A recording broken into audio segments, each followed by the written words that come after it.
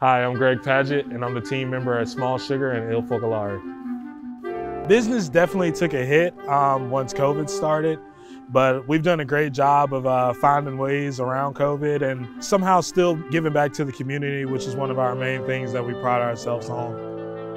One of the biggest changes with me, I was a team service member, so right now with the protocols, we aren't doing any dine-in. I've taken on more of the role of just being that helping hand around our establishments. Sometimes you'll see me here at Small Sugar. Sometimes you'll see me over at our pizza place, Il Focolare, helping out. I think my biggest personal challenge has been, I've been trying to basically stay in and be safe and precautious in everything I'm doing because I know how detrimental I am to this business when I'm here. And our staff is kind of underhanded right now. We're short staffed, so I don't want to put myself in jeopardy and then they're down to another person, So I think the biggest challenge that we've dealt with so far is just absolutely trying to maintain and stay afloat. I think we just have to find a way to get creative. We like to make it feel like a family bond here and that we know everybody by name and stuff. So, it's kind of hard to still do those things when people aren't able to dine in.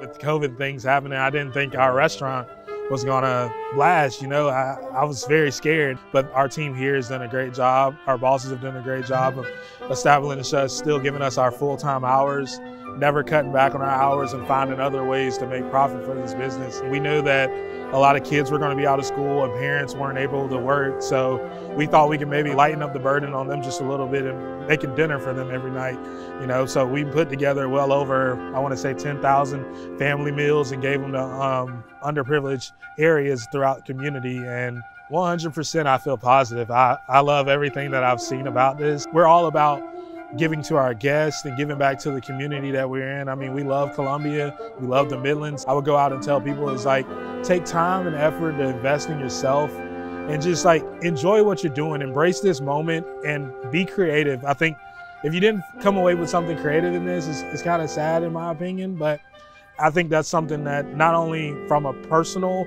standpoint, but a business standpoint, everyone, I think COVID made you become innovative in a way.